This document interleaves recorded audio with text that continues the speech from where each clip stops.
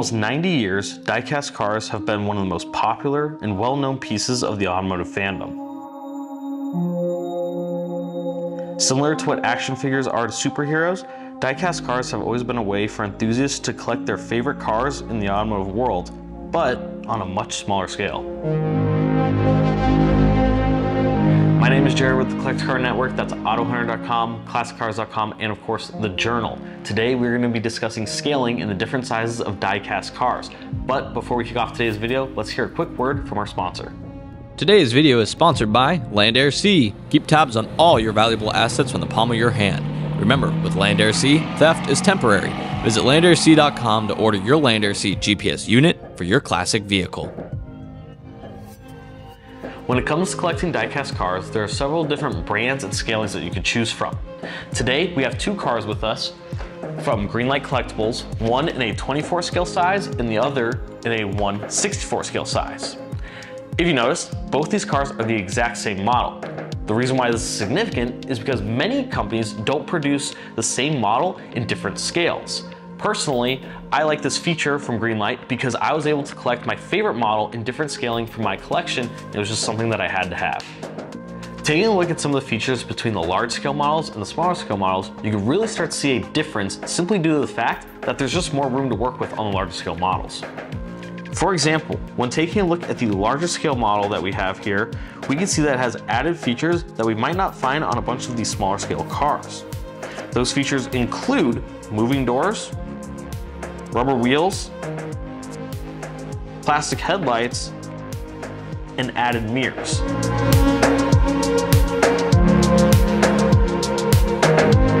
A lot of these features you won't come across on the cheaper 1/64 models or even on some of the premium models.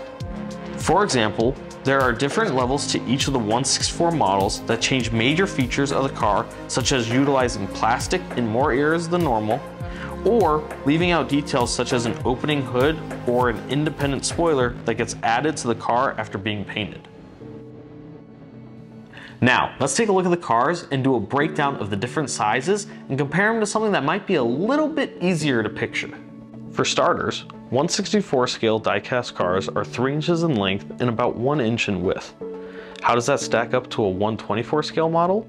Well, with your standard 1/24 scale car, you're looking at an increase in length by about 5 inches and an increase in width by about 2 inches, coming to a total of roughly 8 inches long and 3 inches wide.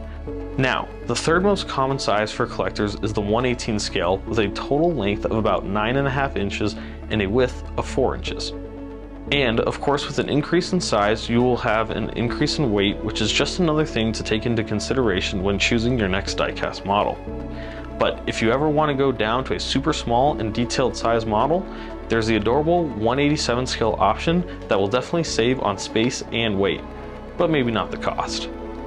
Now, when it comes to collecting large scale models such as the 1/18 scale or even a 1/50 scale model, one of the biggest things that you have to pay attention to is the size and the different displays that you are able to find for these models.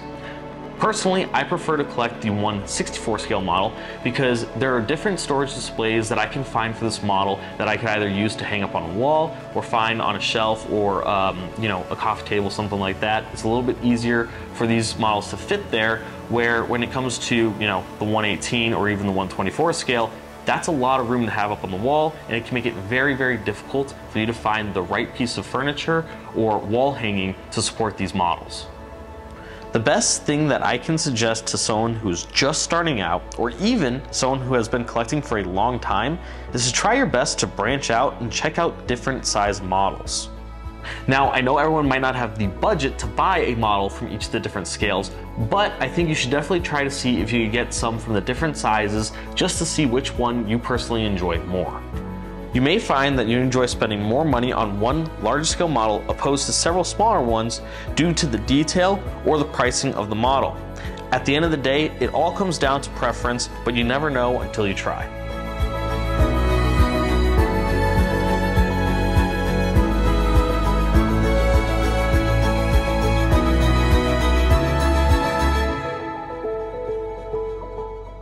I want to thank you all for tuning in to the very first episode of Collectible Corner. Although it was a little bit rough for me, I'm hoping to get better in future episodes.